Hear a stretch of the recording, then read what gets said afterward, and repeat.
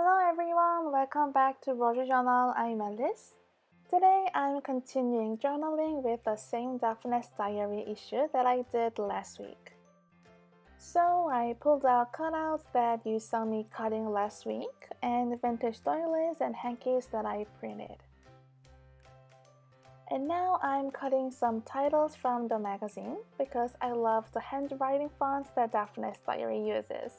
I think it's a really big part of their style. I decided to work on this page.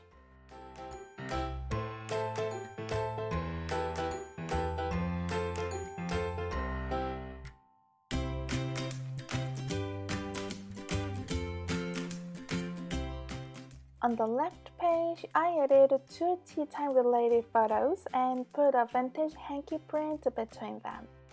Because the shabby style worked well together and it could be a perfect journaling space that has subtle and beautiful background. This is a plastic package of washi tape sets. It was Immerslane collection by Heidi Swap. I like adding different materials other than papers in my journal, and this package had beautiful patterns on it. It was perfect. Actually, I used two washi tapes from this set later on the right page. So I stapled the plastic package and glued the label.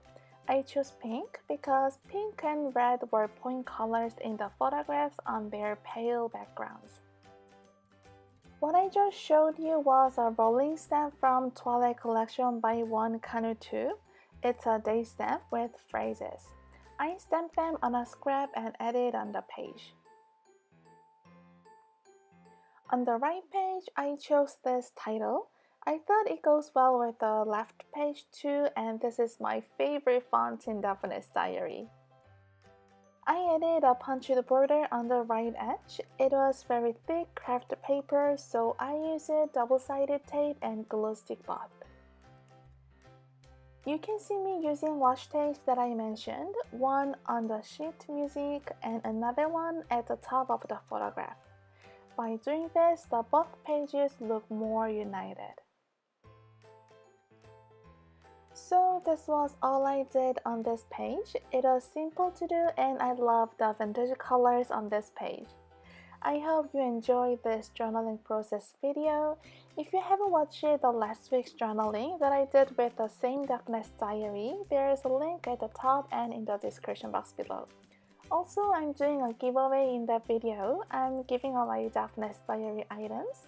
So if you like Daphne's diary, go check the video. Tomorrow is the last day and it is open international.